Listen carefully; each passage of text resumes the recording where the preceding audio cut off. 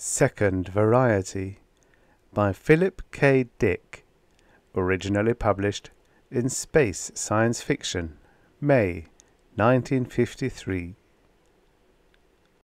Narrated by Tom Trussell. The Russian soldier made his way nervously up the ragged side of the hill, holding his gun ready. He glanced around him, licking his dry lips, his face set. From time to time he reached up a gloved hand and wiped perspiration from his neck, pushing down his coat collar. Eric turned to Corporal Leone. "Want him, or can I have him?"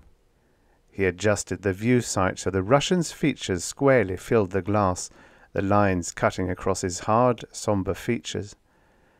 Leone considered.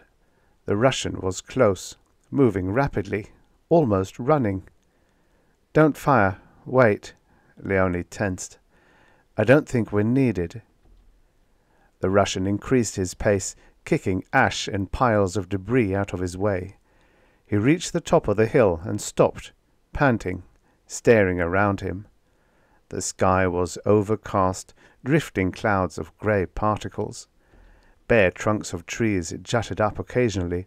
The ground was level and bare, rubble-strewn, with the ruins of buildings standing out here and there like yellowing skulls. The Russian was uneasy. He knew something was wrong. He started down the hill. Now he was only a few paces from the bunker. Eric was getting fidgety. He played with his pistol, glancing at Leone. "Don't worry," Leone said. "He won't get here. They'll take care of him." "Are you sure? He's got damn far." "They hang around close to the bunker. He's getting into the bad part. Get set." The Russian began to hurry, sliding down the hill, his boots sinking into the heaps of grey ash, trying to keep his gun up. He stopped for a moment, lifting his field glasses to his face. "He's looking right at us," Eric said. The Russian came on. They could see his eyes, like two blue stones. His mouth was open a little. He needed a shave. His chin was doubled.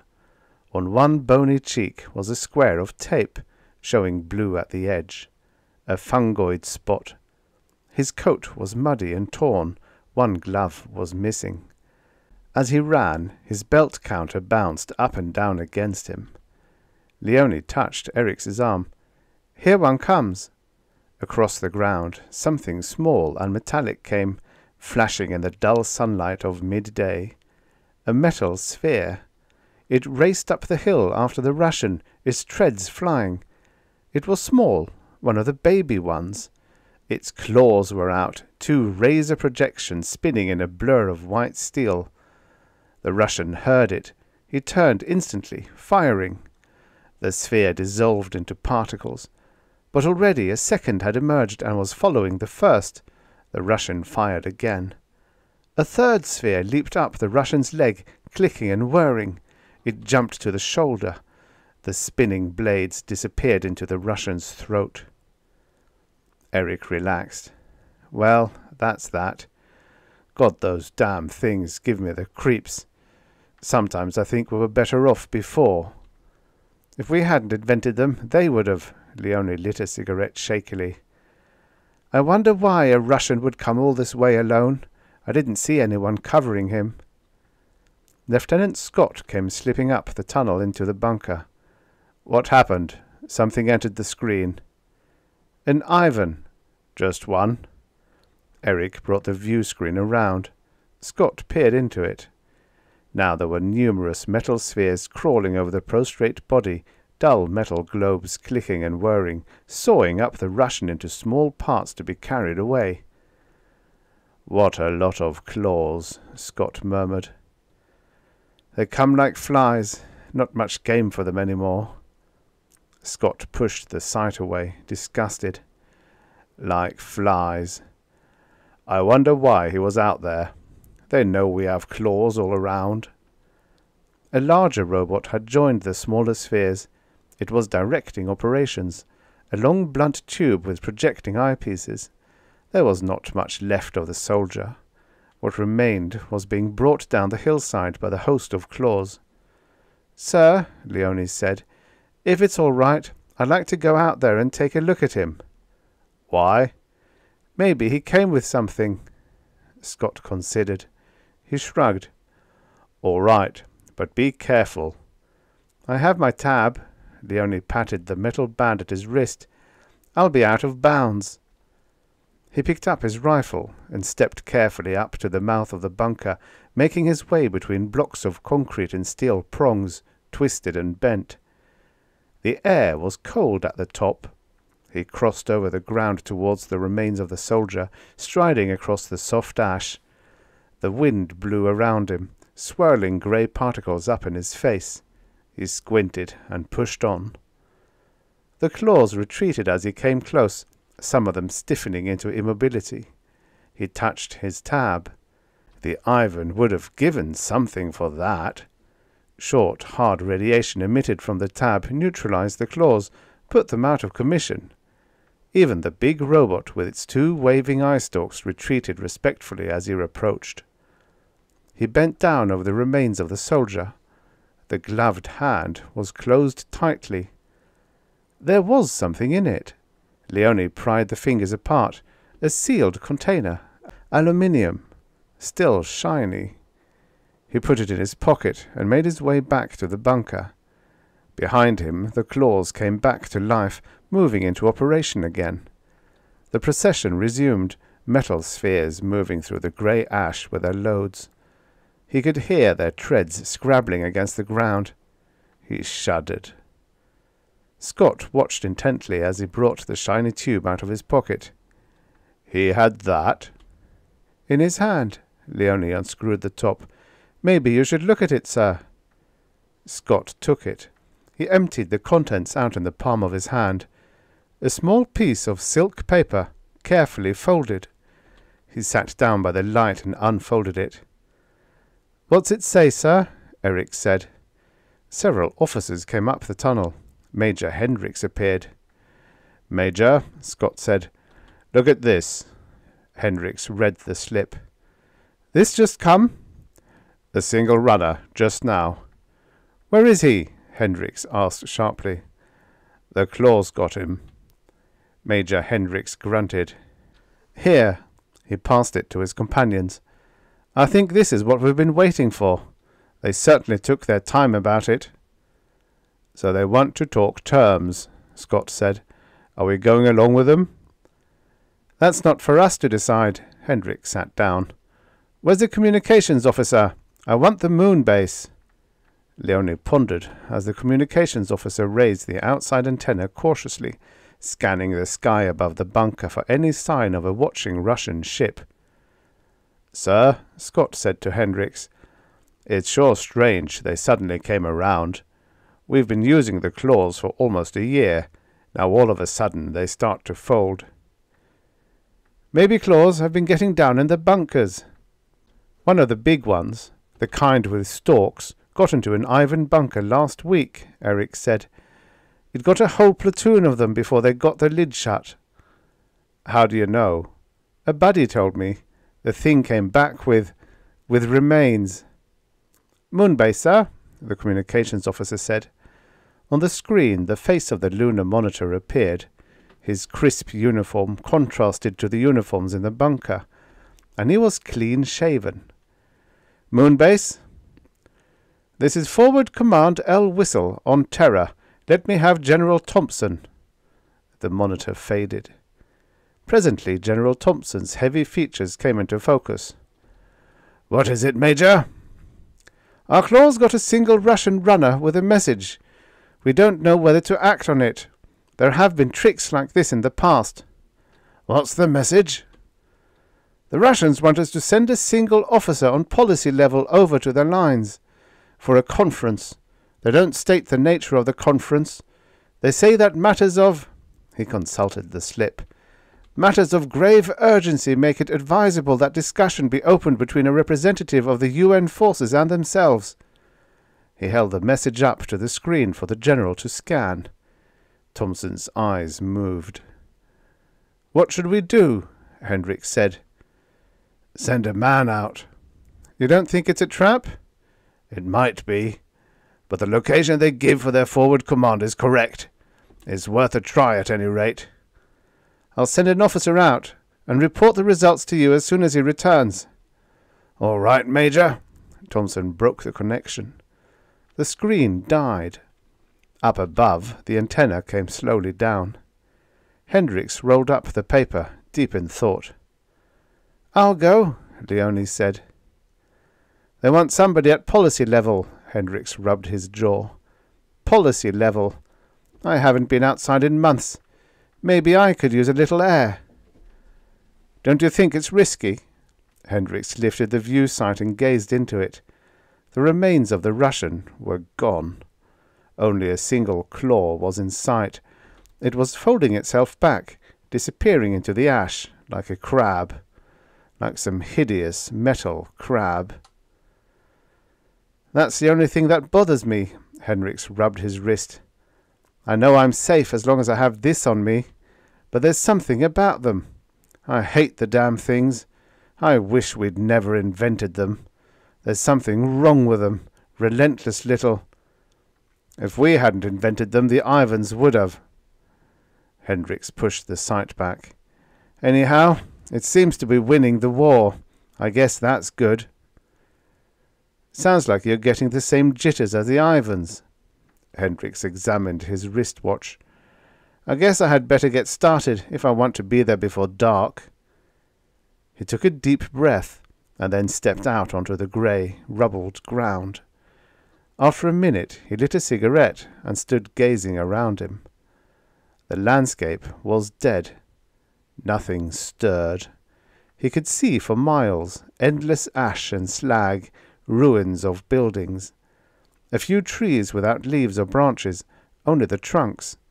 Above him the eternal rolling clouds of grey, drifting between terror and the sun. Major Hendricks went on. Off to the right something scuttled, something round and metallic. A claw going lickety-split after something. Probably after a small animal, a rat. They got rats too, as a sort of sideline. He came to the top of the little hill and lifted his field glasses. The Russian lines were a few miles ahead of him. They had a forward command post there. The runner had come from it. A squat robot with undulating arms passed by him, its arms weaving inquiringly. The robot went on its way, disappearing under some debris. Hendricks watched it go. He had never seen that type before. There were getting to be more and more types he had never seen, new varieties and sizes coming up from the underground factories. Hendricks put out his cigarette and hurried on. It was interesting, the use of artificial forms in warfare. How had they got started? Necessity. The Soviet Union had gained great initial success, usual with the side that got the war going. Most of North America had been blasted off the map. Retaliation was quick in coming, of course. The sky was full of circling disc bombers long before the war began. They had been up there for years. The discs began sailing down all over Russia within hours after Washington got it. But that hadn't helped Washington. The American bloc governments moved to the moon base the first year. There was not much else to do. Europe was gone, a slag heap with dark weeds growing from the ashes and bones. Most of North America was useless. Nothing could be planted, no one could live. A few million people kept going up in Canada and down in South America. But during the second year, Soviet parachutists began to drop, a few at first, then more and more. They wore the first really effective anti-radiation equipment. What was left of American production moved to the moon along with the governments. All but the troops. The remaining troops stayed behind as best they could, a few thousand here, a platoon there. No one knew exactly where they were. They stayed where they could, moving around at night, hiding in ruins, in sewers, cellars, with the rats and snakes. It looked as if the Soviet Union had the war almost won. Except for a handful of projectiles fired off from the moon daily, there was almost no weapon in use against them. They came and went as they pleased. The war, for all practical purposes, was over. Nothing effective opposed them. And then the first claws appeared, and overnight the complexion of the war changed.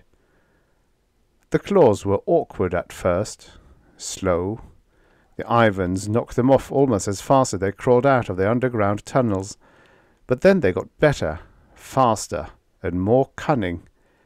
Factories, all on Terra, turned them out. Factories a long way underground, behind the Soviet lines, factories that had once made atomic projectiles, now almost forgotten. The claws got faster, and they got bigger. New types appeared, some with feelers, some that flew. There were a few jumping kinds.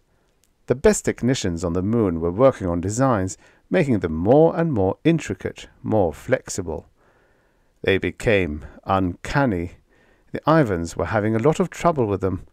Some of the little claws were learning to hide themselves, burrowing down into the ash, lying in wait. And then they started getting into the Russian bunkers, slipping down when the lids were raised for air and a look around. One claw inside a bunker, a churning sphere of blades and metal. That was enough. And when one got in, others followed. With a weapon like that, the war couldn't go on much longer. Maybe it was already over. Maybe he was going to hear the news. Maybe the Politburo had decided to throw in the sponge. Too bad it had taken so long. 6 years. A long time for war like that, the way they had waged it. The automatic retaliation discs spinning down all over Russia, hundreds of thousands of them. Bacteria crystals. The Soviet-guided missiles whistling through the air. The chain bombs. And now this. The robots. The claws. The claws weren't like other weapons. They were alive, from any practical standpoint, whether the governments wanted to admit it or not. They were not machines. They were living things, spinning, creeping, shaking themselves up suddenly from the grey ash and darting toward a man, climbing up him, rushing for his throat. And that was what they had been designed to do. Their job. They did their job well. Especially lately, with the new designs coming up. Now they repaired themselves. They were on their own. Radiation tabs protected the UN troops, but if a man lost his tab, he was fair game for the claws, no matter what his uniform. Down below the surface, automatic machinery stamped them out. Human beings stayed a long way off. It was too risky. Nobody wanted to be around them. They were left to themselves. And they seemed to be doing all right. The new designs were faster, more complex, more efficient. Apparently they had won the war. Major Hendricks lit a second cigarette. The landscape depressed him. Nothing but ash and ruins. He seemed to be alone, the only living thing in the whole world. To the right, the ruins of a town rose up, a few walls and heaps of debris. He tossed the dead match away, increasing his pace. Suddenly he stopped, jerking up his gun, his body tense. For a minute it looked like... From behind the shell of a ruined building, a figure came, walking slowly toward him, walking hesitantly. Hendricks blinked. "Stop!" The boy stopped. Hendricks lowered his gun. The boy stood silently, looking at him.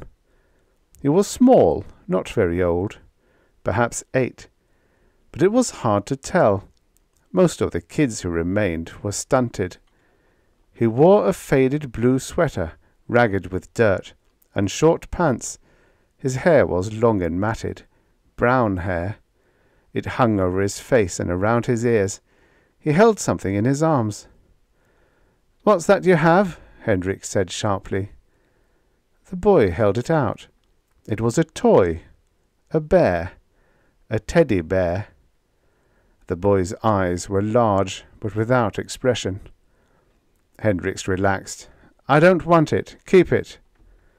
The boy hugged the bear again. "Where do you live?" Hendricks said. "In there." "The ruins?" "Yes." "Underground?" "Yes." "How many are there?" How many?" "How many of you? How big's your settlement?" The boy did not answer. Hendricks frowned. "You're not all by yourself, are you?" The boy nodded. "How do you stay alive?" "There's food." "What kind of food?" "Different." Hendricks studied him. "How old are you?" 13. It wasn't possible. Or was it? The boy was thin, stunted, and probably sterile. Radiation exposure, years straight. No wonder he was so small. His arms and legs were like pipe cleaners, knobby and thin. Hendricks touched the boy's arm. His skin was dry and rough. Radiation skin. He bent down, looking into the boy's face. There was no expression. Big eyes, big and dark. "Are you blind?" Hendricks said. "No, I can see some." "How do you get away from the claws?" "The claws?" "The round things that run and burrow." "I don't understand." Maybe there weren't any claws around. A lot of areas were free. They collected mostly around bunkers, where there were people. The claws had been designed to sense warmth of living things. "You're lucky," Hendricks straightened up. "Well, which way are you going? Back there?" "Can I come with you?" "With me?" Hendricks folded his arms. "I'm going a long way. Miles. I have to hurry." He looked at his watch. "I have to get there by nightfall." "I want to come." Hendricks fumbled in his pack. "It isn't worth it. Here." He tossed down the food cans he had with him. "You take these and go back, okay?" The boy said nothing. "I'll be coming back this way, in a day or so. If you're around here when I come back, you can come along with me, all right?" "I want to go with you now." "It's a long walk." "I can walk." Hendricks shifted uneasily. It made too good a target, two people walking along, and the boy would slow him down. But he might not come back this way, and if the boy were really all alone— "Okay, come along." The boy fell in beside him. Hendricks strode along. The boy walked silently, clutching his teddy bear. "What's your name?" Hendricks said after a time. "David Edward Dering." "David? What happened to your mother and father?" "They died." "How?" "In the blast." "How long ago?" 6 years." Hendricks slowed down. "You've been alone 6 years?" "No, there were other people for a while. They went away." "And you've been alone since?" "Yes." Hendricks glanced down. The boy was strange, saying very little, withdrawn. But that was the way they were, the children who had survived. Quiet, stoic. A strange kind of fatalism gripped them. Nothing came as a surprise. They accepted anything that came along. There was no longer any normal, any natural course of things, moral or physical, for them to expect. Custom, habit, all the determining forces of learning were gone. Only brute experience remained. "Am I walking too fast?" Hendricks said. "No." "How did you happen to see me?" "I was waiting." "Waiting?" Hendricks was puzzled. "What were you waiting for?" "To catch things." "What kind of things?" "Things to eat." "Oh." Hendricks set his lips grimly. A 13-year-old boy, living on rats and gophers and half-rotten canned food, down in a hole under the ruins of a town, with radiation pools and claws and Russian dive mines up above, coasting around in the sky. "Where are we going?" David asked. To the Russian lines. Russian? The enemy. The people who started the war. They dropped the first radiation bombs. They began all this. The boy nodded. His face showed no expression. I'm an American, Hendricks said. There was no comment. On they went, the two of them, Hendricks walking a little ahead, David trailing behind him, hugging his dirty teddy bear against his chest. About 4 in the afternoon they stopped to eat. Hendricks built a fire in a hollow between some slabs of concrete. He cleared the weeds away and heaped up bits of wood. The Russians' lines were not very far ahead. Around him was what had once been a long valley, acres of fruit trees and grapes. Nothing remained now but a few bleak stumps and the mountains that stretched across the horizon at the far end, and the clouds of rolling ash that blew and drifted with the wind, settling over the weeds and remains of buildings, walls here and there, once in a while what had been a road. Hendricks made coffee and heated up some boiled mutton and bread. Here, he handed bread and mutton to David. David squatted by the edge of the fire, his knees knobby and white. He examined the food and then passed it back, shaking his head. No. No? Don't you want any? No. Hendricks shrugged. Maybe the boy was a mutant, used to special food. It didn't matter. When he was hungry, he would find something to eat. The boy was strange, but there were many strange changes coming over the world. Life was not the same any more. It would never be the same again. The human race was going to have to realize that. Suit yourself, Hendricks said. He ate the bread and mutton by himself, washing it down with coffee. He ate slowly, finding the food hard to digest. When he was done, he got to his feet and stamped the fire out.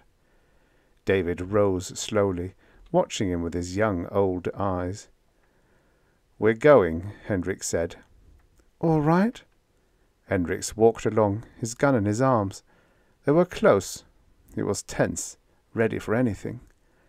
The Russians should be expecting a runner, an answer to their own runner, but they were tricky.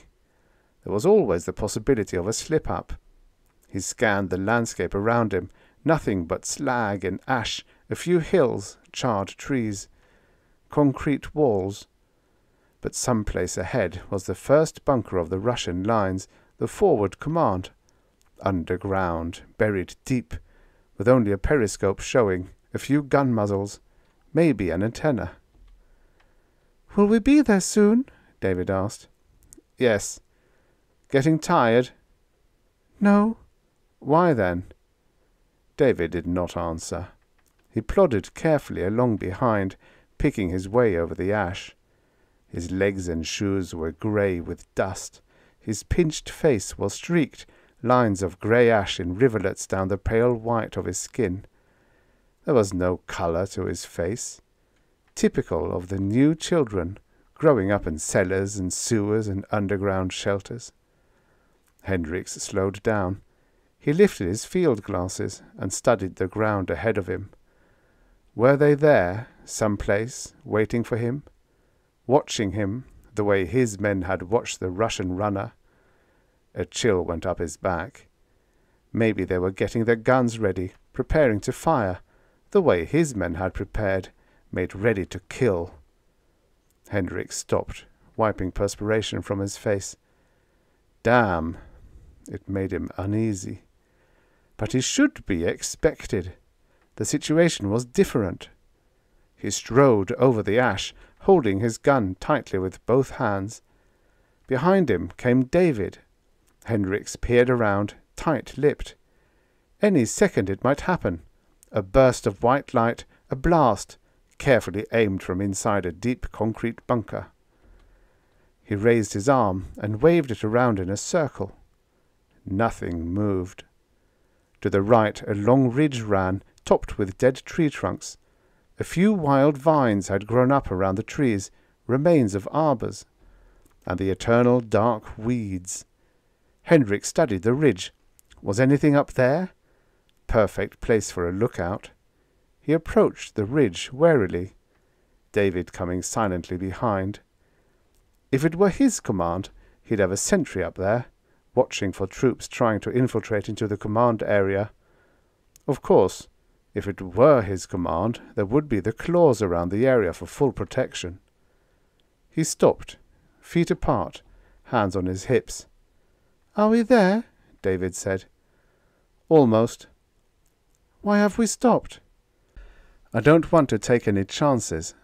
Hendricks advanced slowly. Now the ridge lay directly beside him, along his right, overlooking him. His uneasy feeling increased. If an Ivan were up there, he wouldn't have a chance. He waved his arm again. They should be expecting someone in the UN uniform in response to the note capsule. Unless the whole thing was a trap. "Keep up with me," he turned toward David. "Don't drop behind." "With you?" "Up beside me. We're close. We can't take any chances. Come on." "I'll be all right." David remained behind him, in the rear, a few paces away, still clutching his teddy bear. "Have it your way." Hendricks raised his glasses again, suddenly tense. For a moment, had something moved?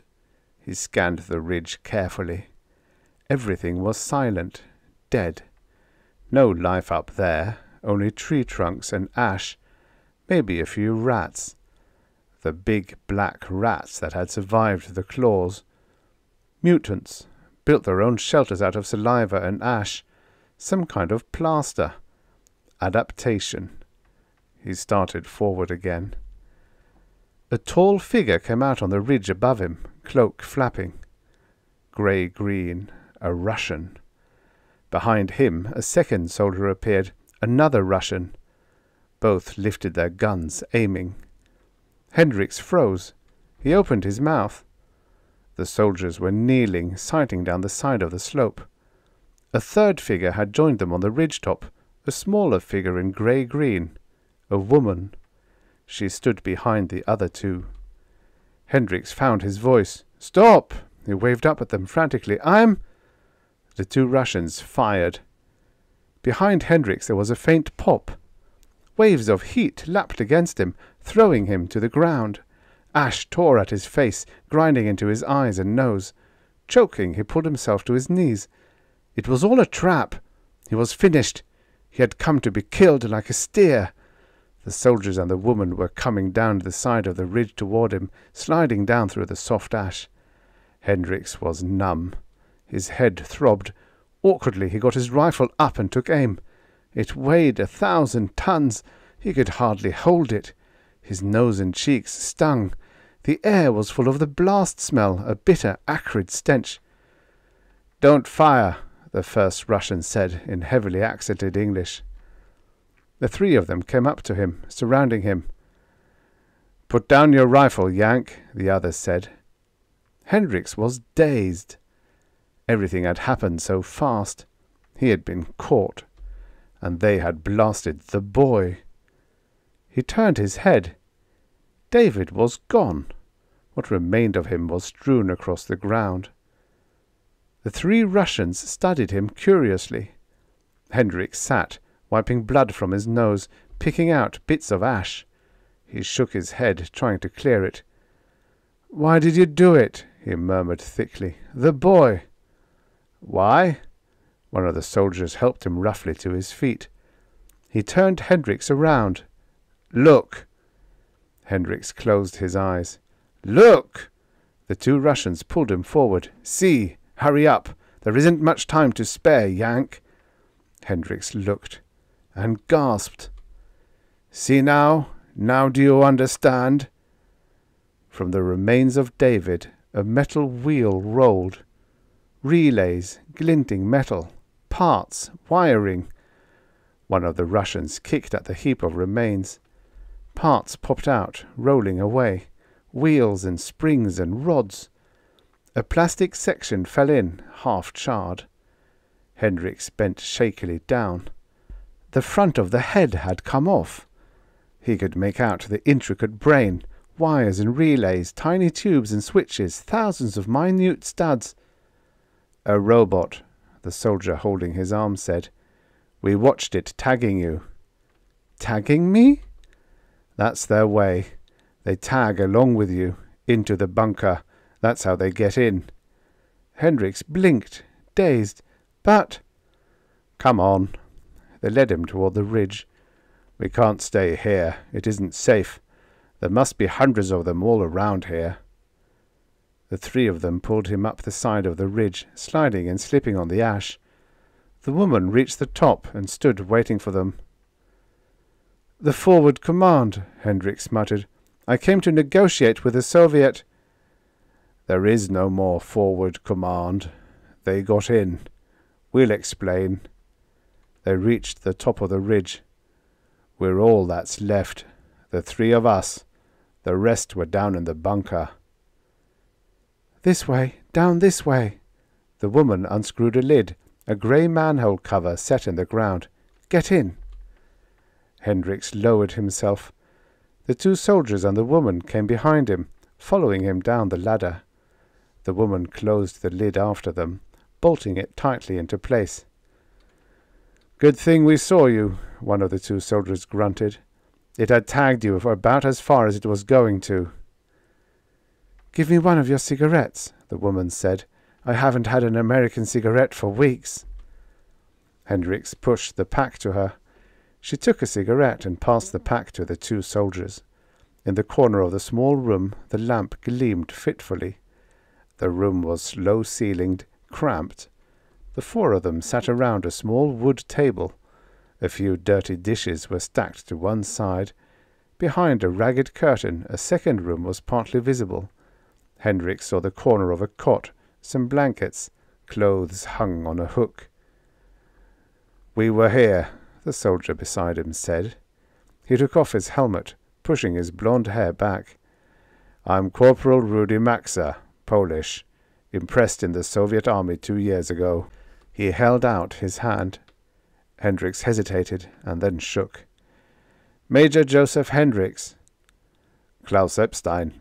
The other soldier shook with him, a small dark man with thinning hair.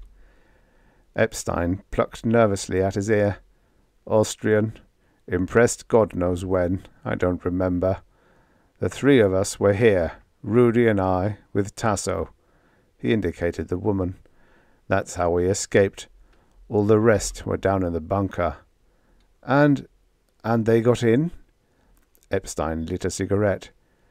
First just one of them, the kind that tagged you. Then it let others in. Hendricks became alert. The kind? Are there more than one kind? The little boy, David holding his teddy bear. That's variety 3, the most effective. What are the other types? Epstein reached into his coat. Here. He tossed a packet of photographs onto the table, tied with a string. Look for yourself. Hendricks untied the string. You see, Rudy Maxa said. That's why we wanted to talk terms. The Russians, I mean. We found out about a week ago. Found out that your claws were beginning to make up new designs on their own. New types of their own. Better types. Down in your underground factories behind our lines. You let them stamp themselves, repair themselves. Made them more and more intricate. It's your fault this happened. Hendricks examined the photos. They had been snapped hurriedly. They were blurred and indistinct. The first few showed David. David walking along a road by himself. David and another David. 3 Davids, all exactly alike. Each with a ragged teddy bear. All pathetic. Look at the others, Tasso said. The next pictures, taken at a great distance, showed a towering wounded soldier sitting by the side of a path, his arm in a sling, the stump of one leg extended, a crude crutch on his lap. Then 2 wounded soldiers, both the same, standing side by side. That's variety 1, the wounded soldier. Klaus reached out and took the pictures. You see, The claws were designed to get to human beings, to find them. Each kind was better than the last. They got farther, closer, past most of our defences, into our lines. But as long as they were merely machines, metal spheres with claws and horns, feelers, they could be picked off like any other object. They could be detected as lethal robots as soon as they were seen, once we caught sight of them. Variety 1 subverted our whole north wing, Rudy said. It was a long time before anyone caught on. Then it was too late. They came in, wounded soldiers, knocking and begging to be let in. So we let them in. And as soon as they were in, they took over. We were watching out for machines. At that time, it was thought there was only the one type, Klaus Epstein said. No one suspected there were other types. The pictures were flashed to us. When the runner was sent to you, we knew of just one type, Variety 1. The big wounded soldier. We thought that was all. Your line fell to Variety 3. David and his bear. That worked even better, Klaus smiled bitterly. Soldiers are suckers for children. We brought them in and tried to feed them. We found out the hard way what they were after, at least those who were in the bunker. The three of us were lucky, Rudy said. Klaus and I were visiting Tasso when it happened. This is her place. He waved a big hand around. This little cellar. We finished and climbed the ladder to start back. From the ridge we saw. There they were, all around the bunker. Fighting was still going on. David and his bear, hundreds of them. Klaus took the pictures. Klaus tied up the photographs again. And it's going on all along your line, Hendricks said. Yes. How about our lines? Without thinking, he touched the tab on his arm. Can they? They're not bothered by your radiation tabs. It makes no difference to them. Russian, American, Pole, German. It's all the same. They're doing what they were designed to do, carrying out the original idea. They track down life wherever they find it. They go by warmth, Klaus said. That was the way you constructed them for the very start. Of course, those you designed were kept back by the radiation tabs you wear. Now they've got around that. These new varieties are lead-lined. What's the other variety? Hendricks asked. The David type? The wounded soldier? What's the other? We don't know, Klaus pointed up at a wall. On the wall were two metal plates, ragged at the edges. Hendricks got up and studied them. They were bent and dented. The one on the left came off a wounded soldier, Rudy said. We got one of them. It was going along toward our old bunker. We got it from the ridge, the same way we got the David tagging you. The plate was stamped. I.V. Hendricks touched the other plate. And this came from the David type? Yes. The plate was stamped 3V. Klaus took a look at them, leaning over Hendricks's broad shoulder. You can see what we're up against. There's another type. Maybe it was abandoned. Maybe it didn't work. But there must be a second variety. There's 1 and 3. You were lucky, Rudy said. The David tagged you all the way here and never touched you. Probably thought you'd get into a bunker somewhere. One gets in and it's all over, Klaus said. They move fast. One lets all the rest inside. They're inflexible. Machines with one purpose. They were built for only one thing. He rubbed sweat from his lip. We saw. They were silent. Let me have another cigarette, Yank, Tasso said. They are good. I almost forgot how they were. It was night. The sky was black. No stars were visible through the rolling clouds of ash. Klaus lifted the lid cautiously so that Hendricks could look out. Rudy pointed into the darkness. Over that way are the bunkers. where we used to be, not over half a mile from us. It was just chance Klaus and I were not there when it happened. Weakness, saved by our lusts. All the rest must be dead, Klaus said in a low voice. It came quickly. This morning the Politburo reached the decision. They notified us, forward command. A runner was sent out at once. We saw him start toward the direction of your lines. We covered him until he was out of sight. Alex Radzewski. We both knew him. He disappeared about 6 o'clock. The sun had just come up. About noon, Klaus and I had an hour relief. We crept off, away from the bunkers. No one was watching. We came here. There used to be a town here, a few houses, a street. This cellar was part of a big farmhouse. We knew Tasso would be here, hiding down in her little place. We had come here before. Others from the bunkers came here. Today happened to be our turn. So we were saved, Klaus said. Chance. It might have been others. We finished, and then we came up to the surface and started back along the ridge. That was when we saw them. The Davids. We understood right away.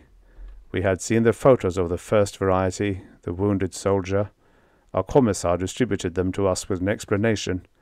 If we had gone another step, they would have seen us. As it was, we had to blast 2 Davids before we got back. There were hundreds of them, all around, like ants. We took pictures and slipped back here, bolting the lid tight. They're not so much when you catch them alone. We moved faster than they did, but they're inexorable. Not like living things. They came right at us, and we blasted them. Major Hendricks rested against the edge of the lid, adjusting his eyes to the darkness. Is it safe to have the lid up at all? If we're careful. How else can you operate your transmitter? Hendricks lifted the small belt transmitter slowly. He pressed it against his ear. The metal was cold and damp. He blew against the mic, raising up the short antenna. A faint hum sounded in his ear. That's true, I suppose. But he still hesitated. We'll pull you under if anything happens, Klaus said. Thanks. Hendricks waited a moment, resting the transmitter against his shoulder. Interesting, isn't it? What? This, the new types, the new varieties of claws. We're completely at their mercy, aren't we? By now they've probably gotten into the UN lines too. It makes me wonder if we're not seeing the beginning of a new species. The new species. Evolution. The race to come after man. Rudy grunted. There is no race after man. No? Why not? Maybe we're seeing it now, the end of human beings, the beginning of the new society. They're not a race, they're mechanical killers. You made them to destroy, that's all they can do. They're machines with a job. So it seems now. But how about later on, after the war is over? Maybe, when there aren't any humans to destroy, the real potentialities will begin to show. You talk as if they were alive. Aren't they? There was silence. They're machines, Rudy said. They look like people, but they're machines. Use your transmitter, Major, Klaus said. We can't stay up here forever. Holding the transmitter tightly, Hendricks called the code of the command bunker. He waited, listening. No response. Only silence. He checked the leads carefully. Everything was in place. Scott, he said into the mic. Can you hear me? Silence. He raised the gain up full and tried again. Only static. I don't get anything. They may hear me, but they may not want to answer. Tell them it's an emergency. They'll think I'm being forced to call, under your direction. He tried again, outlining briefly what he had learned, but still the phone was silent, except for the faint static. Radiation pools kill most transmission, Klaus said after a while. Maybe that's it. Hendricks shut the transmitter up. No use, no answer. Radiation pools? Maybe. Or they hear me but won't answer. Frankly, that's what I would do if a runner tried to call from the Soviet lines. They have no reason to believe such a story. They may hear everything I say. Or maybe it's too late. Hendricks nodded. "We better get the lid down," Rudy said nervously. "We don't want to take unnecessary chances." They climbed slowly back down the tunnel. Klaus bolted the lid carefully into place. They descended into the kitchen. The air was heavy and close around them. "Could they work that fast?" Hendricks said. "I left the bunker this noon, 10 hours ago. How could they move so quickly?" "It doesn't take them long, not after the first one gets in. It goes wild. You know what the little claws can do. Even one of these is beyond belief. Razors, each finger, maniacal."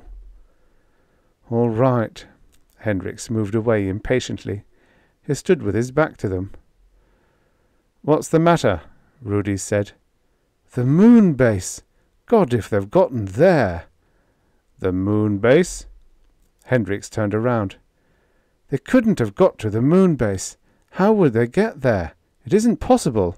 I can't believe it." "What is this moon base? We've heard rumors, but nothing definite. What is the actual situation? You seemed concerned." "We're supplied from the moon. The governments are there, under the lunar surface. All our people and industries. That's what keeps us going. If they should find some way of getting off Terra, onto the moon—" "It only takes one of them. Once the first one gets in, it admits the others. Hundreds of them, all alike. You should have seen them, identical, like ants." "Perfect socialism," Tasso said. "The ideal of the communist state. All citizens interchangeable." Klaus grunted angrily. "That's enough. Well, what next?" Hendricks paced back and forth around the small room. The air was full of smells of food and perspiration. The others watched him. Presently Tasso pushed through the curtain into the other room. "I'm going to take a nap." The curtain closed behind her. Rudy and Klaus sat down at the table, still watching Hendricks. "It's up to you," Klaus said. "We don't know your situation." Hendricks nodded. "It's a problem." Rudy drank some coffee, filling his cup from a rusty pot. "We're safe here for a while, but we can't stay here forever. Not enough food or supplies." "But if we go outside—" "If we go outside, they'll get us. Or probably they'll get us. We couldn't go very far. How far is your command bunker, Major?" 3 or 4 miles. "We might make it. The 4 of us. 4 of us could watch all sides. They couldn't slip up behind us and start tagging us. We have 3 rifles, 3 blast rifles. Tasso can have my pistol." Rudy tapped his belt. "In the Soviet army, we didn't have shoes always, but we had guns. With all 4 of us armed, one of us might get to your command bunker. Preferably you, Major." "What if they're already there?" Klaus said. Rudy shrugged. "Well, then we come back here." Hendricks stopped pacing. "What do you think the chances are they're already in the American lines?" "Hard to say. Fairly good. They're organized. They know exactly what they're doing. Once they start, they go like a horde of locusts. They have to keep moving, and fast. It's secrecy and speed they depend on. Surprise. They push their way in before anyone has any idea." "I see," Hendricks murmured. From the other room, Tasso stirred. "Major?" Hendricks pushed the curtain back. "What?" Tasso looked up at him lazily from the cot. "Have you any more American cigarettes left?" Hendricks went into the room and sat down across from her on a wood stool. He felt in his pockets. "No, all gone." "Too bad." "What nationality are you?" Hendricks asked after a while. Russian? How did you get here? Here? This used to be France. This was part of Normandy. Did you come with the Soviet army? Why? Just curious. He studied her. She had taken off her coat, tossing it over the end of the cot. She was young, about 20, slim. Her long hair stretched out over the pillow. She was staring at him silently, her eyes dark and large. "What's on your mind?" Tasso said. "Nothing. How old are you?" 18. She continued to watch him, unblinking, her arms behind her head.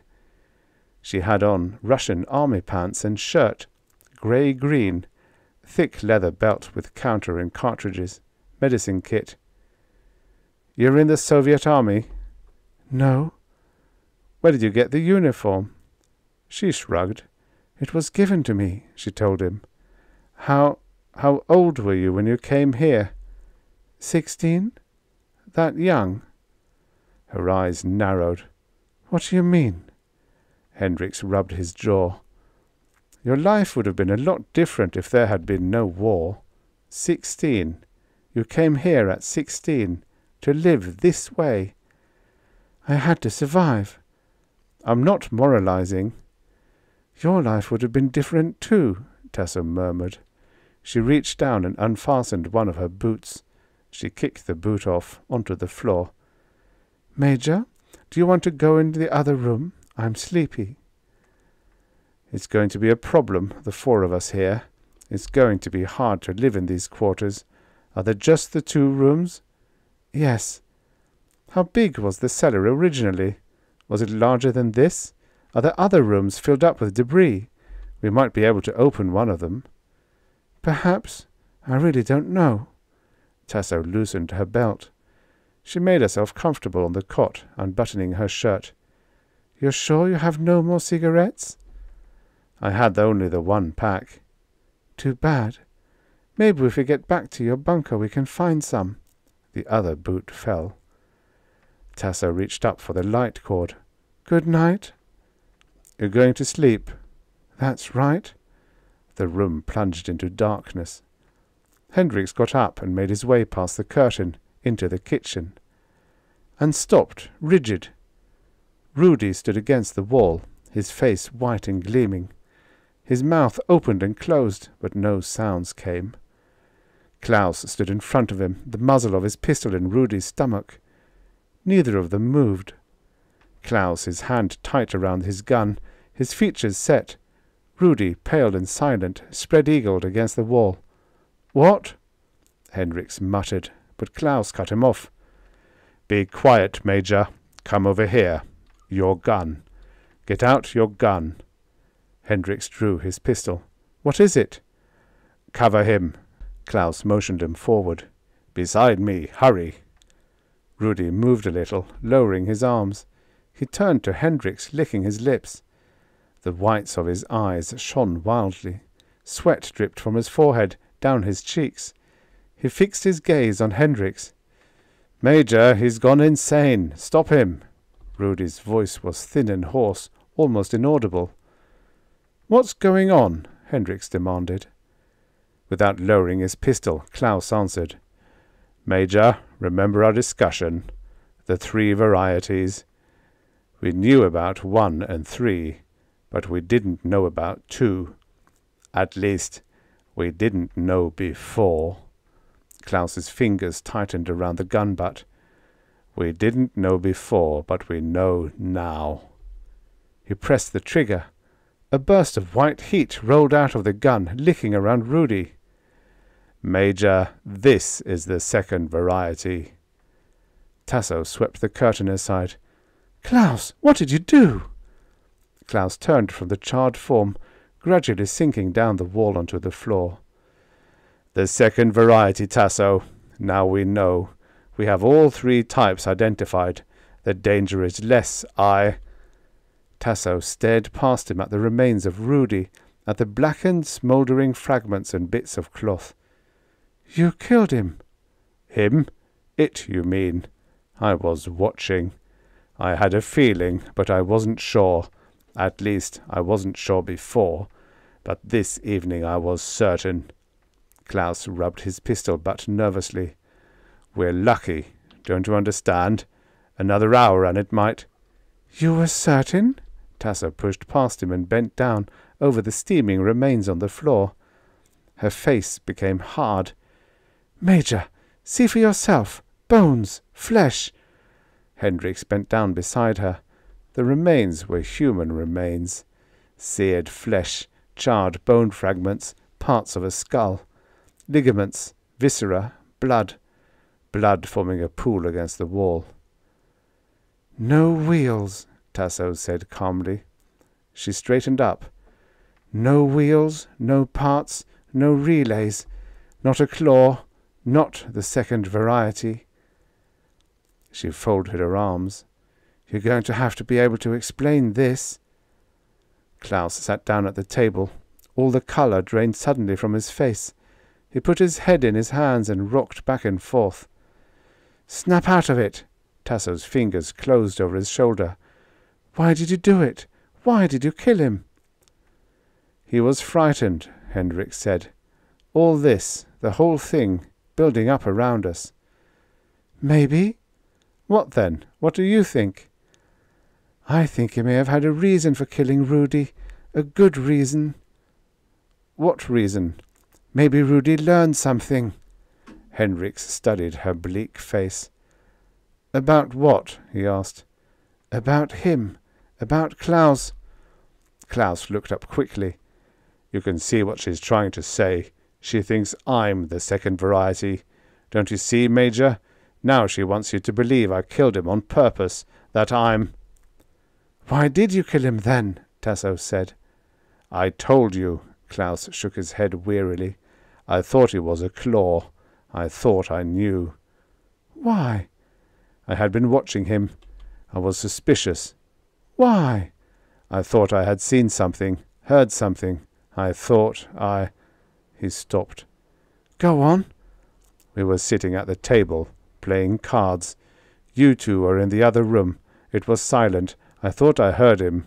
Whir. There was silence. Do you believe that? Tasso said to Hendricks. Yes, I believe what he says. I don't. I think he killed Rudy for a good purpose.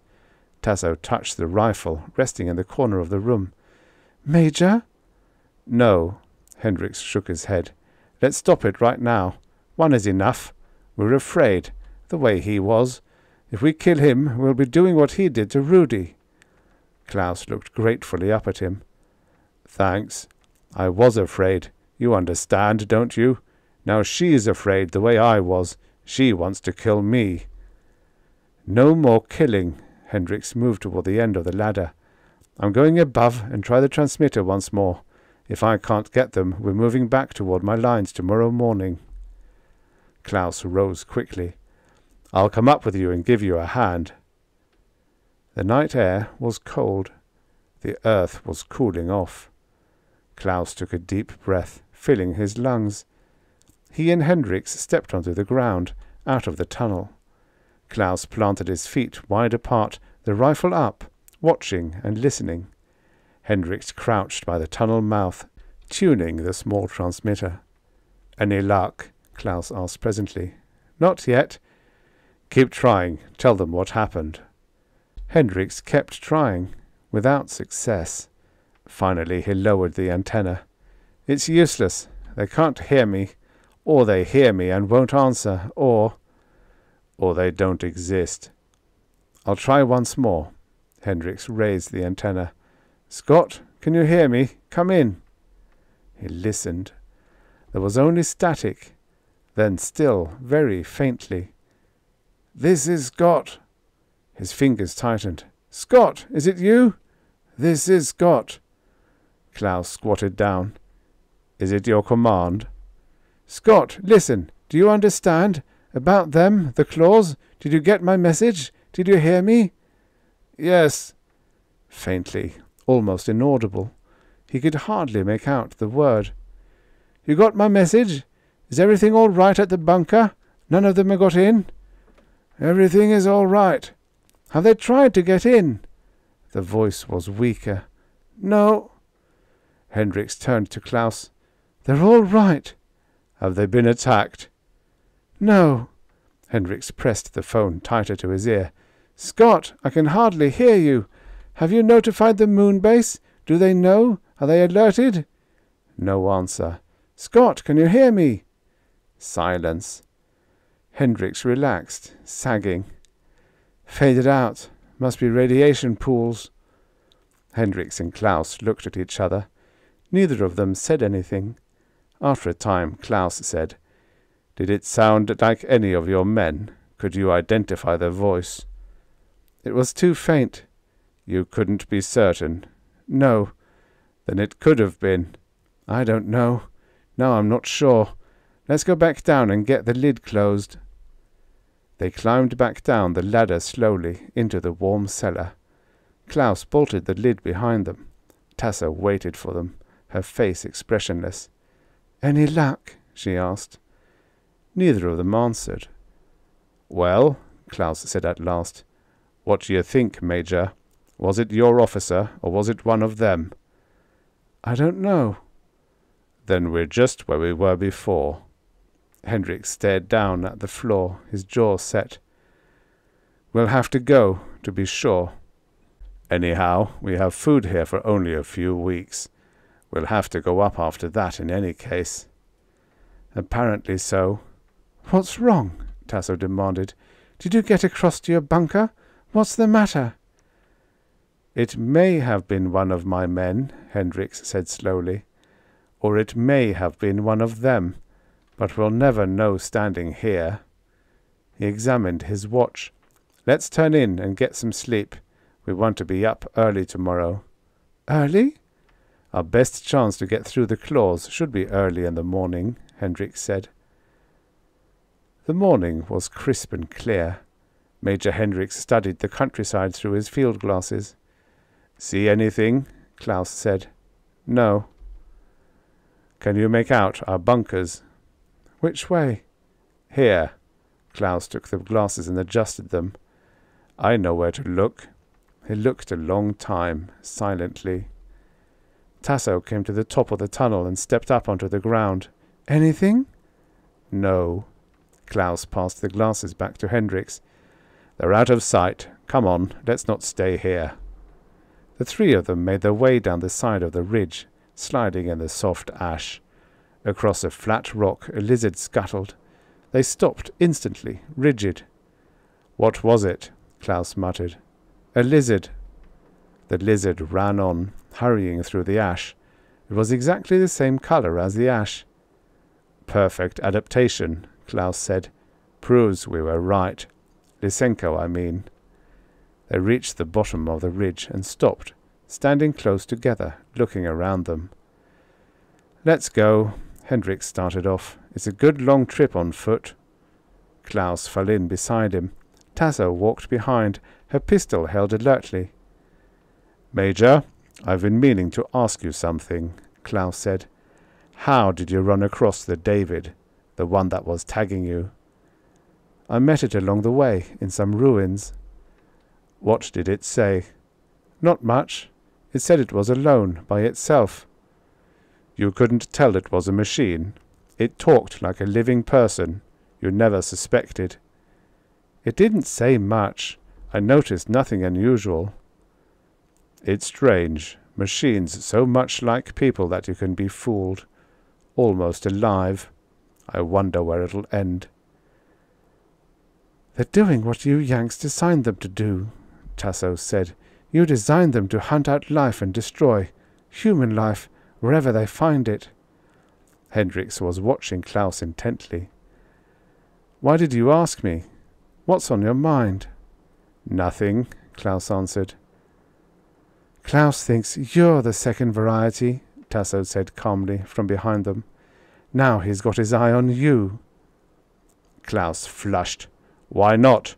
We sent a runner to the Yank lines and he comes back. Maybe he thought he'd find some good game here. Hendricks laughed harshly. I came from the UN bunkers. There were human beings all around me. Maybe you saw an opportunity to get into the Soviet lines.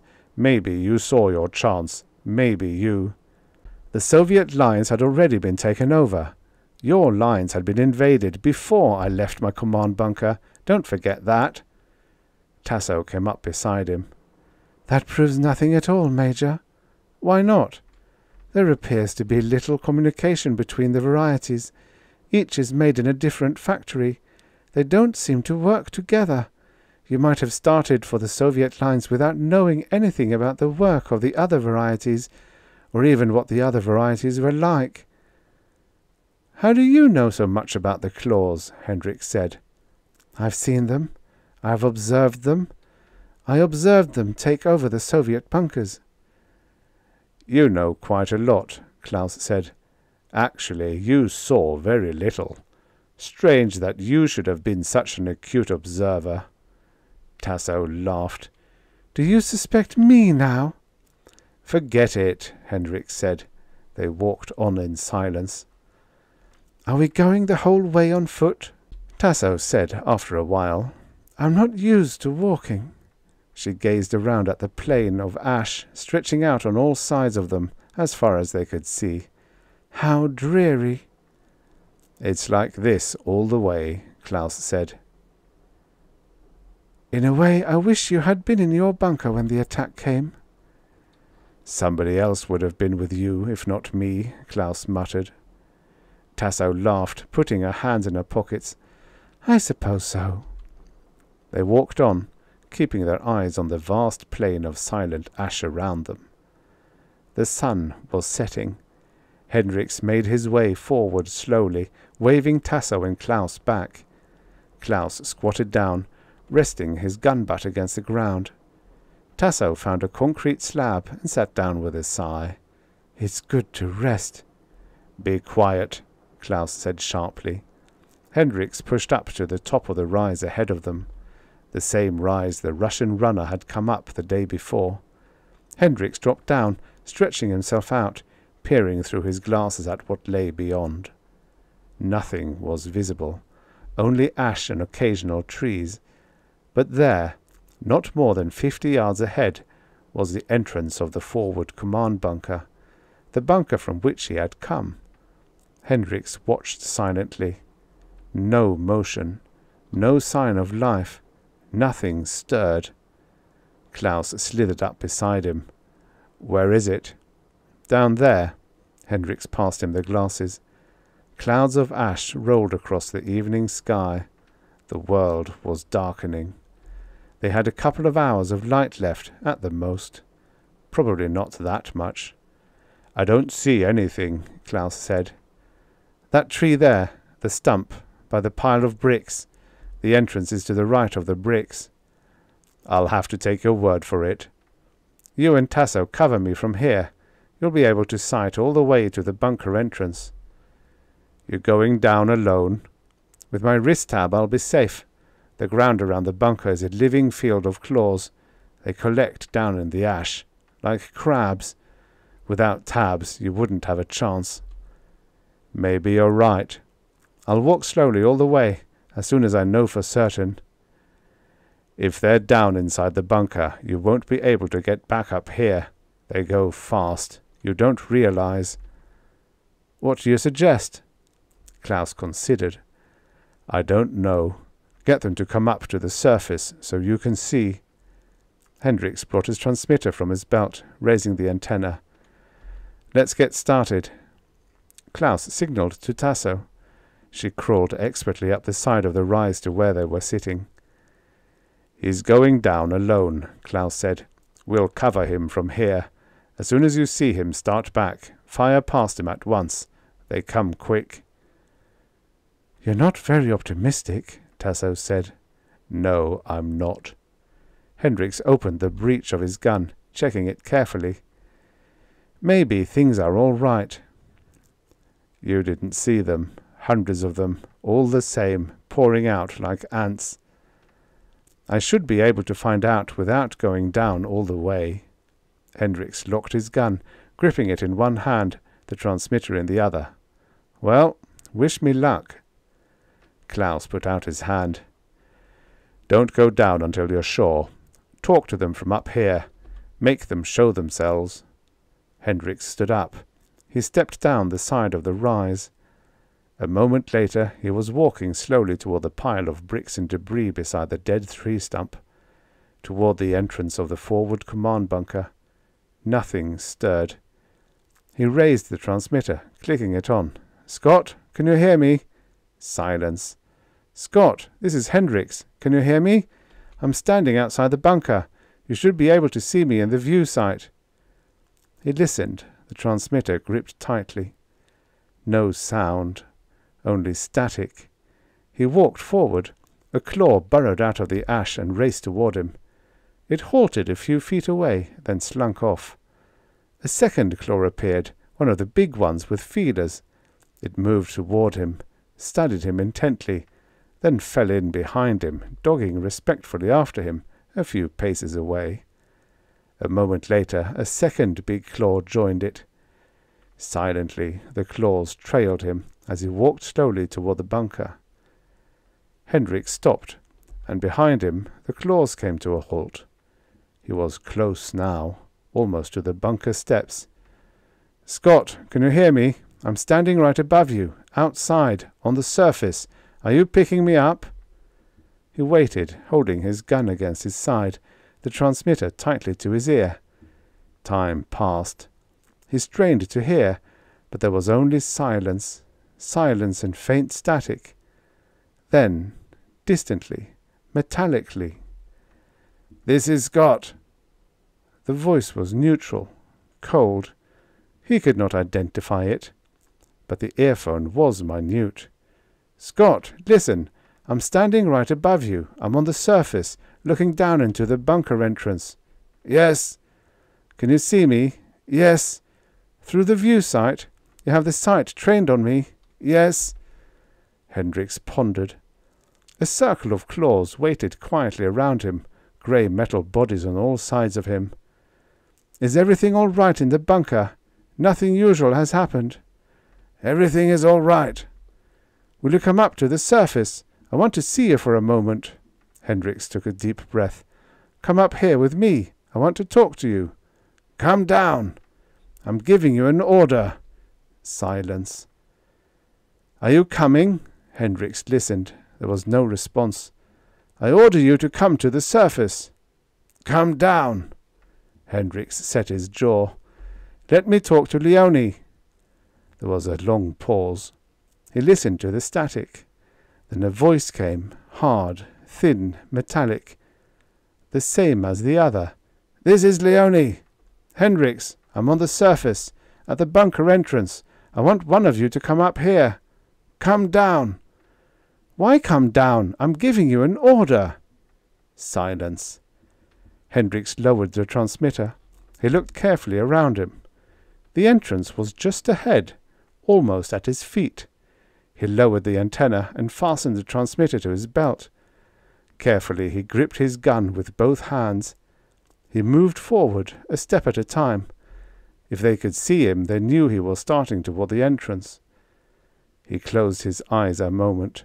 Then he put his foot on the first step that led downward. 2 Davids came up at him, their faces identical and expressionless.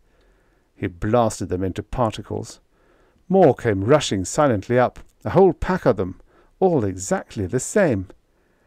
Hendricks turned and raced back, away from the bunker, back toward the rise. At the top of the rise, Tasso and Klaus were firing down. The small claws were already streaking up toward them, shining metal spheres, going fast, racing frantically through the ash. But he had no time to think about that. He knelt down, aiming at the bunker entrance, gun against his cheek. The Davids were coming out in groups, clutching their teddy bears, their thin, knobby legs pumping as they ran up the steps to the surface. Hendricks fired into the main body of them. They burst apart, wheels and springs flying in all directions. He fired again through the mist of particles.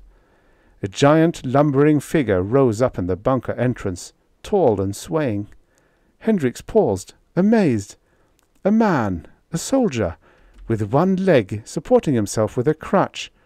"Major!" Tasso's voice came. More firing. The huge figure moved forward. Davids swarming around it.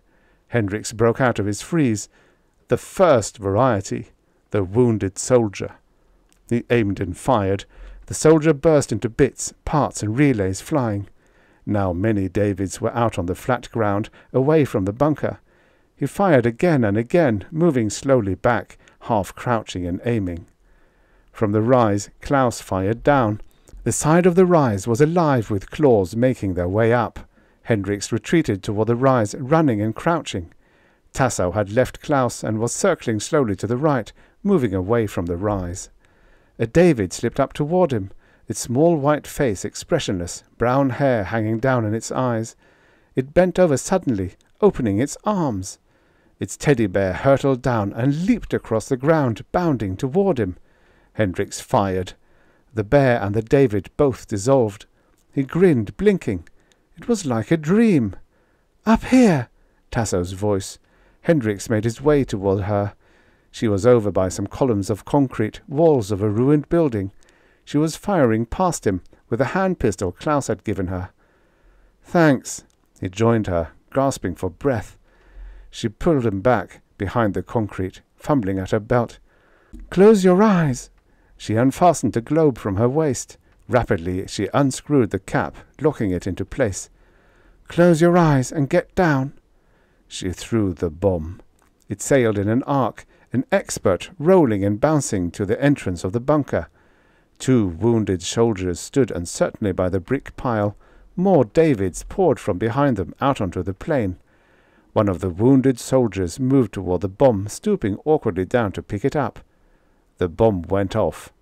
The concussion whirled Hendricks around, throwing him on his face. A hot wind rolled over him.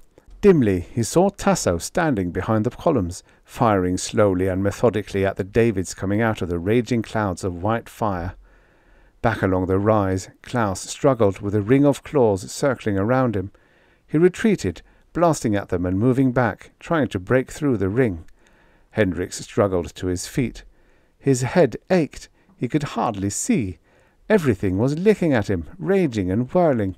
His right arm would not move. Tasso pulled back toward him. "Come on, let's go." "Klaus, he's still up there." "Come on!" Tasso dragged Hendricks back, away from the columns. Hendricks shook his head, trying to clear it. Tasso led him rapidly away, her eyes intense and bright, watching for claws that had escaped the blast.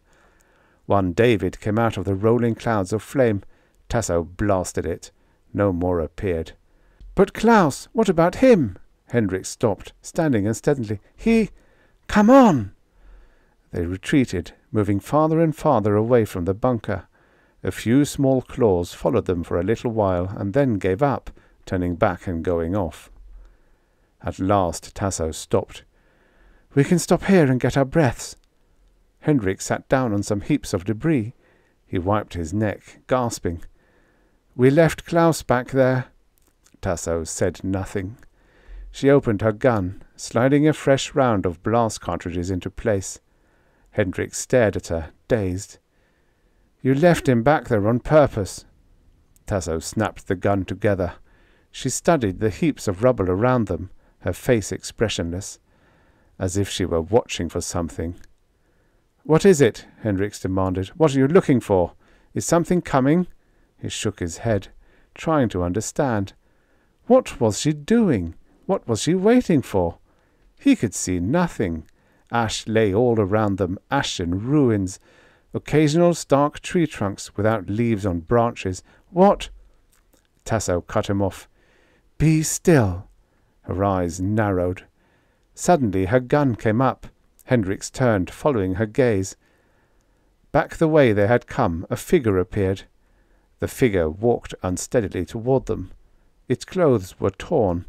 It limped as it made its way along, going very slowly and carefully, stopping now and then, resting and getting its strength. Once it almost fell. It stood for a moment, trying to steady itself. Then it came on. Klaus. Hendricks stood up. "Klaus!" He started toward him. "How the hell did you—" Tasso fired. Hendricks swung back. She fired again, the blast passing him, a searing line of heat. The beam caught Klaus in the chest. He exploded, gears and wheels flying. For a moment he continued to walk. Then he swayed back and forth. He crashed to the ground, his arms flung out. A few more wheels rolled away. Silence. Tasso turned to Hendricks. "Now you understand why he killed Rudy." Hendricks sat down again slowly. He shook his head. He was numb. He could not think. "Do you see?" Tasso said. "Do you understand?" Hendricks said nothing. Everything was slipping away from him, faster and faster. Darkness rolling and plucking at him. He closed his eyes. Hendricks opened his eyes slowly. His body ached all over. He tried to sit up, but needles of pain shot through his arm and shoulder. He gasped. "Don't try to get up," Tasso said. She bent down, putting a cold hand against his forehead. It was night. A few stars glinted above, shining through the drifting clouds of ash. Hendricks lay back, his teeth locked. Tasso watched him impassively. She had built a fire with some wood and weeds. The fire licked feebly, hissing at a metal cup suspended over it. Everything was silent. Unmoving darkness beyond the fire. "So he was the second variety," Hendricks murmured. "I had always thought so." "Why didn't you destroy him sooner?" he wanted to know. "You held me back." Tasso crossed to the fire to look into the metal cup. "Coffee? It'll be ready to drink in a while." She came back and sat down beside him. Presently she opened her pistol and began to disassemble the firing mechanism, studying it intently. "This is a beautiful gun," Tasso said half aloud. "The construction is superb." "What about them? The claws?"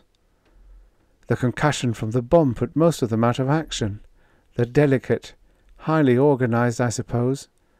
"The Davids, too?" "Yes." "How did you happen to have a bomb like that?" Tasso shrugged. "We designed it. You shouldn't underestimate our technology, Major. Without such a bomb, you and I would no longer exist." "Very useful." Tasso stretched out her legs, warming her feet in the heat of the fire. "It surprised me that you did not seem to understand after he killed Rudy. Why did you think he—" "I told you, I thought he was afraid." "Really? You know, Major, for a little while I suspected you. Because you wouldn't let me kill him, I thought you might be protecting him." She laughed. "Are we safe here?" Hendricks asked presently. "For a while, until they get reinforcements from some other area." Tasso began to clean the interior of the gun with a bit of rag. She finished and pushed the mechanism back into place. She closed the gun, running her finger along the barrel. "We were lucky," Hendricks murmured. "Yes, very lucky." "Thanks for pulling me away." Tasso did not answer. She glanced up at him, her eyes bright in the firelight. Hendricks examined his arm. He could not move his fingers. His whole side seemed numb. Down inside him was a dull, steady ache. "How do you feel?" Tasso asked. "My arm is damaged." "Anything else?" "Internal injuries." "You didn't get down when the bomb went off." Hendricks said nothing.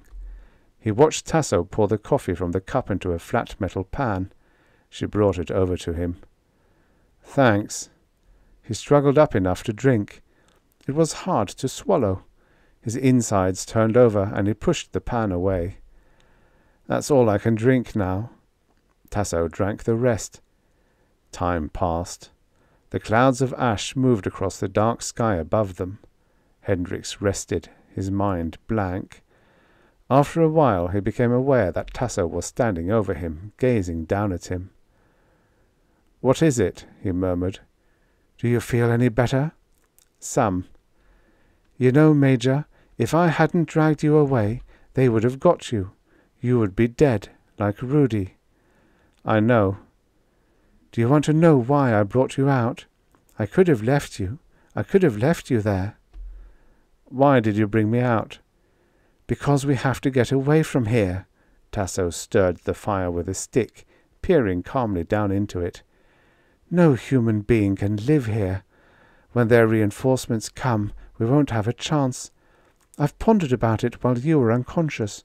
We have perhaps 3 hours before they come." "And you expect me to get us away?" "That's right. I expect you to get us out of here." "Why me?" "Because I don't know any way." Her eyes shone at him in the half-light, bright and steady. "If you can't get us out of here, they'll kill us within 3 hours. I see nothing else ahead. Well, Major, what are you going to do? I've been waiting all night. While you were unconscious, I sat here, waiting and listening. It's almost dawn. The night is almost over." Hendricks considered. "It's curious," he said at last. "Curious?" "That you should think I can get us out of here. I wonder what you think I can do." "Can you get us to the moon base?" "The moon base? How?" "There must be some way." Hendricks shook his head. "No, there's no way that I know of." Tasso said nothing. For a moment her steady gaze wavered. She ducked her head, turning abruptly away. She scrambled to her feet. "More coffee?" "No." "Suit yourself." Tasso drank silently. He could not see her face. He lay back against the ground, deep in thought, trying to concentrate. It was hard to think. His head still hurt, and the numbing daze still hung over him. "There might be one way," he said suddenly. "Oh?" "How soon is dawn?" 2 hours. The sun will be coming up shortly." "There's supposed to be a ship near here. I've never seen it, but I know it exists." "What kind of a ship?" Her voice was sharp. "A rocket cruiser." "Will it take us off to the moon base?" "It's supposed to, in case of emergency." He rubbed his forehead. "What's wrong?" "My head. It's hard to think. I can hardly concentrate. The bomb." "Is the ship near here?" Tasso slid over beside him, settling down on her haunches. "How far is it? Where is it?" "I'm trying to think." Her fingers dug into his arm. "Nearby?" Her voice was like iron. "Where would it be? Would they store it underground? Hidden underground?" "Yes, in a storage locker." "How do we find it? Is it marked? Is there a code marker to identify it?" Hendricks concentrated. "No markings, no code symbol." "What then?" "A sign." "What sort of sign?" Hendricks did not answer. In the flickering light his eyes were glazed, 2 sightless orbs. Tasso's fingers dug into his arm. "What sort of sign? What is it?" I can't think. Let me rest." "All right." She let go and stood up. Hendricks lay back against the ground, his eyes closed. Tasso walked away from him, her hands in her pockets. She kicked a rock out of her way and stood staring up at the sky. The night blackness was already beginning to fade into grey. Morning was coming. Tasso gripped her pistol and walked around the fire in a circle, back and forth. On the ground Major Hendricks lay, his eyes closed, unmoving. The greyness rose in the sky, higher and higher. The landscape became visible, fields of ash stretching out in all directions. Ash and ruins of buildings, a wall here and there, heaps of concrete, the naked trunk of a tree. The air was cold and sharp. Somewhere a long way off a bird made a few bleak sounds. Hendricks stirred. He opened his eyes. "Is it dawn already?" "Yes." Hendricks sat up a little. "You wanted to know something. You were asking me." "Do you remember now?" "Yes." "What is it?" She tensed. "What?" she repeated sharply. "A well. A ruined well. It's in a storage locker under a well." "A well?" Tasso relaxed. "Then we'll find a well." She looked at her watch. "We have about an hour, Major. Do you think we can find it in an hour?" "Give me a hand up," Hendricks said. Tasso put her pistol away and helped him to his feet. "This is going to be difficult." "Yes, it is." Hendricks set his lips tightly. "I don't think we're going to go very far." They began to walk. The early sun cast a little warmth down on them. The land was flat and barren, stretching out grey and lifeless as far as they could see. A few birds sailed silently, far above them, circling slowly. "See anything?" Hendricks said. "Any claws?" "No, not yet." They passed through some ruins, upright concrete and bricks. A cement foundation. Rats scuttled away. Tasso jumped back warily. "This used to be a town," Hendricks said. "A village, provincial village. This was all grape country once, where we are now." They came onto a ruined street, weeds and cracks criss-crossing it. Over to the right, a stone chimney stuck up. "Be careful," he warned her. A pit yawned, an open basement. Ragged ends of pipes jutted up, twisted and bent.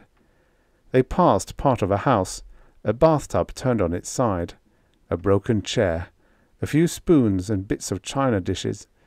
In the centre of the street the ground had sunk away. The depression was filled with weeds and debris and bones. "Over here," Hendricks murmured. "This way?" "To the right." They passed the remains of a heavy-duty tank. Hendricks's belt counter clicked ominously. The tank had been radiation blasted. A few feet from the tank, a mummified body lay sprawled out, mouth open. Beyond the road was a flat field, stones and weed and bits of broken glass. "There," Hendricks said. A stone well jutted up, sagging and broken. A few boards lay across it. Most of the well had sunk into rubble. Hendricks walked unsteadily toward it, Tasso beside him. "Are you certain about this?" Tasso said. "This doesn't look like anything." "I'm sure." Hendricks sat down at the edge of the well, his teeth locked. His breath came quickly. He wiped perspiration from his face. This was arranged so the senior command officer could get away, if anything happened, if the bunker fell. "That was you?" "Yes." "Where is the ship? Is it here?" "We're standing on it." Hendricks ran his hands over the surface of the well stones. "The eye lock responds to me, not to anybody else. It's my ship, or it was supposed to be." There was a sharp click. Presently they heard a low grating sound from below them. "Step back," Hendricks said. He and Tasso moved away from the well. A section of the ground slid back. A metal frame pushed slowly up through the ash, shoving bricks and weeds out of the way. The action ceased as the ship nosed into view. "There it is," Hendricks said. The ship was small. It rested quietly, suspended in its mesh frame like a blunt needle. A rain of ash sifted down into the dark cavity from which the ship had been raised. Hendricks made his way over to it. He mounted the mesh and unscrewed the hatch, pulling it back. Inside the ship, the control banks and the pressure seat were visible. Tasso came and stood beside him, gazing into the ship. "I'm not accustomed to rocket piloting," she said after a while. Hendricks glanced at her. "I'll do the piloting." "Will you? There's only one seat, Major. I can see it's built to carry only a single person." Hendricks's breathing changed. He studied the interior of the ship intently. Tasso was right. There was only one seat. The ship was built to carry only one person. "I see," he said slowly. "And the one person is you," she nodded. "Of course." "Why?" "You can't go. You might not live through the trip. You're injured. You probably wouldn't get there." "An interesting point. But you see, I know where the moon base is, and you don't. You might fly around for months and not find it. It's well hidden. without knowing what to look for. I'll have to take my chances. Maybe I won't find it, not by myself, but I think you'll give me all the information I need. Your life depends on it. How? If I find the moon base in time, perhaps I can get them to send a ship back to pick you up. If I find the base in time. If not, then you haven't a chance. I imagine there are supplies on the ship. They will last me long enough. Hendricks moved quickly, but his injured arm betrayed him. Tasso ducked, sliding lithely aside. Her hand came up, lightning fast.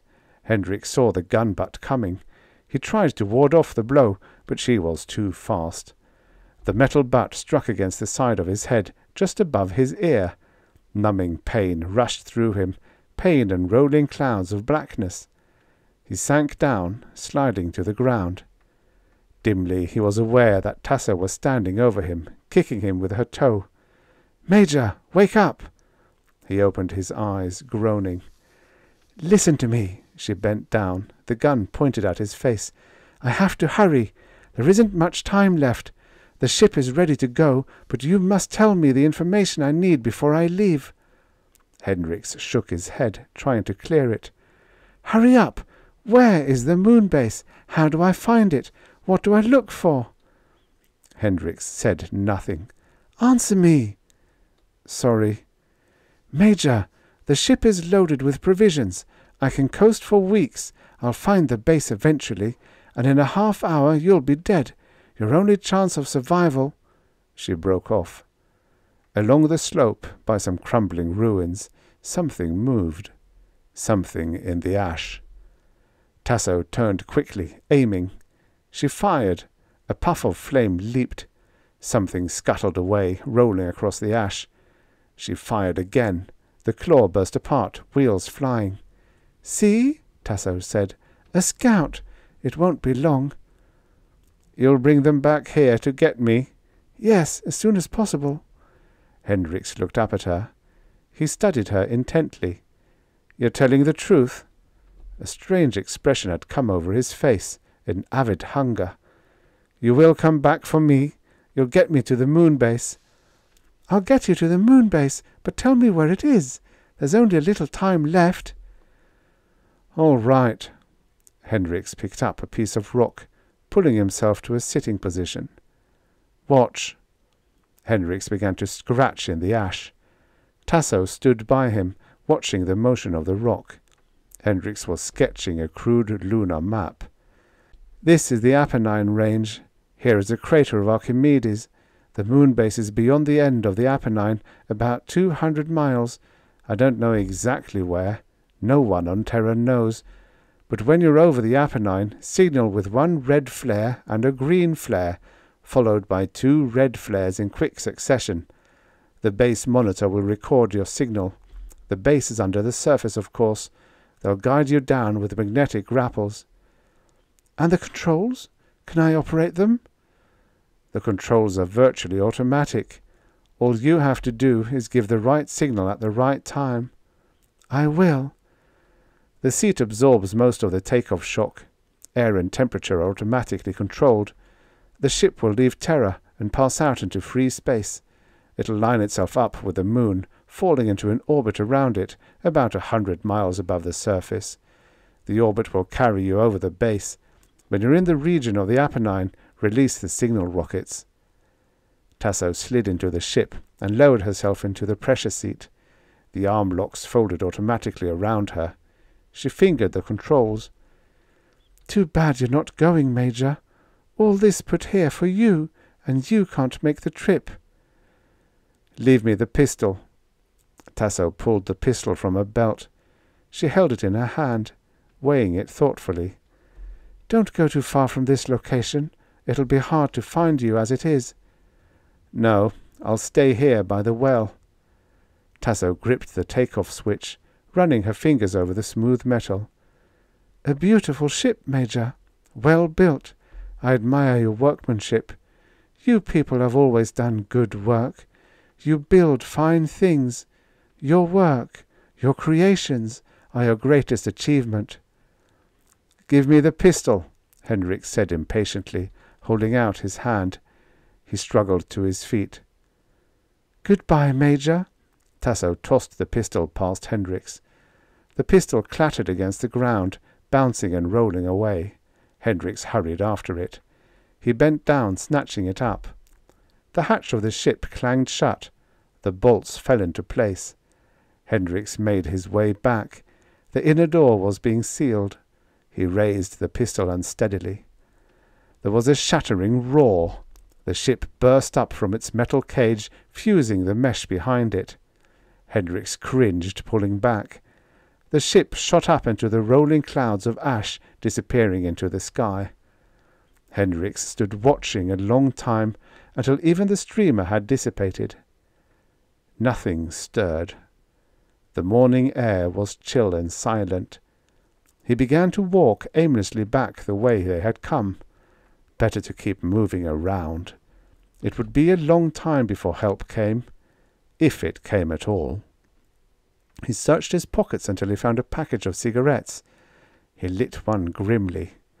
They had all wanted cigarettes from him, but cigarettes were scarce.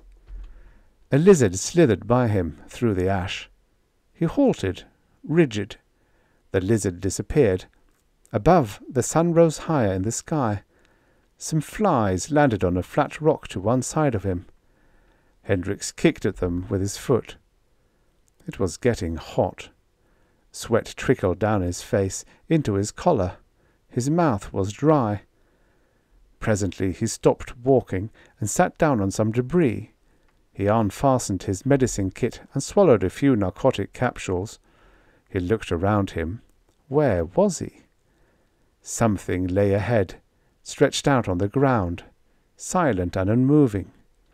Hendricks drew his gun quickly. It looked like a man. Then he remembered. It was the remains of Klaus, the second variety, where Tasso had blasted him. He could see wheels and relays and metal parts strewn around on the ash, glittering and sparkling in the sunlight. Hendricks got to his feet and walked over. He nudged the inert form with his foot, turning it over a little. He could see the metal hull, the aluminium ribs and struts. More wiring fell out, like viscera. Heaps of wiring, switches and relays, endless motors and rods. He bent down. The brain cage had been smashed by the fall. The artificial brain was visible. He gazed at it. A maze of circuits, miniature tubes, wires as fine as hair. He touched the brain cage. It swung aside. The type plate was visible. Hendricks studied the plate. Unblanched. 4. For a long time he stared at the plate. 4th variety. Not the second. They had been wrong. There were more types. Not just 3. Many more, perhaps. At least 4. And Klaus wasn't the second variety. But if Klaus wasn't the second variety... Suddenly he tensed. Something was coming, walking through the ash beyond the hill. What was it? He strained to see. Figures coming slowly along, making their way through the ash, coming toward him. Hendricks crouched quickly, raising his gun. Sweat dripped down into his eyes. He fought down rising panic as the figures neared. The first was a David. The David saw him and increased its pace. The others hurried behind it. A second David, a third. 3 Davids, all alike, coming toward him silently, without expression, their thin legs rising and falling, clutching their teddy bears. He aimed and fired. The first 2 Davids dissolved into particles. The third came on. And the figure behind it, climbing silently toward him across the grey ash, a wounded soldier towering over the David, and behind the wounded soldier came 2 Tassos walking side by side, heavy belt, Russian army pants, shirt, long hair. The familiar figure, as he had seen her only a little while before, sitting in the pressure seat of the ship, 2 slim, silent figures, both identical. They were very near. The David bent down suddenly, dropping its teddy bear. The bear raced across the ground. Automatically, Hendricks's finger tightened around the trigger. The bear was gone, dissolved into mist. The 2 Tasso types moved on, expressionless, walking side by side through the grey ash. When they were almost to him, Hendricks raised the pistol waist high and fired. The 2 Tassos dissolved, but already a new group was starting up the rise, 5 or 6 Tassos, all identical, a line of them coming rapidly toward him. And he had given her the ship and the signal code. Because of him, she was on her way to the moon base. He had made it possible. He had been right about the bomb after all. It had been designed with knowledge of the other types, the David type and the wounded soldier type, and the Klaus type. Not designed by human beings. It had been designed by one of the underground factories, apart from all human contact. The line of Tassos came up to him. Hendricks braced himself, watching them calmly. The familiar face, the belt, the heavy shirt, the bomb carefully in place. The bomb. As the Tassos reached for him, a last ironic thought drifted through Hendricks's mind. He felt a little better thinking about it. The bomb, made by the second variety to destroy the other varieties, made for that end alone. They were already beginning to design weapons to use against each other. The end. Subscribe for your daily stories of futures past. And don't forget to check out the channel. There's hundreds of stories. Hundreds of stories.